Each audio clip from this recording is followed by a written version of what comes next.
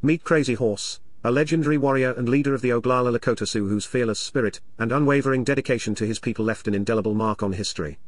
Born around 1840 in present-day South Dakota, Crazy Horse grew up during a time of immense change and conflict on the American frontier. His courage and battlefield tactics made him a respected warrior within his tribe. Crazy Horse is best known for his role in the Battle of Little Bighorn in 1876, where Lakota and Cheyenne warriors achieved a historic victory against General Custer's forces. His leadership and strategic brilliance played a pivotal role in the battle. But Crazy Horse's legacy extends beyond warfare. He fiercely defended his people's way of life, resisting U.S. government encroachments and advocating for Lakota sovereignty. And did you know? The Crazy Horse Memorial in the Black Hills of South Dakota is set to become the world's largest mountain carving when completed.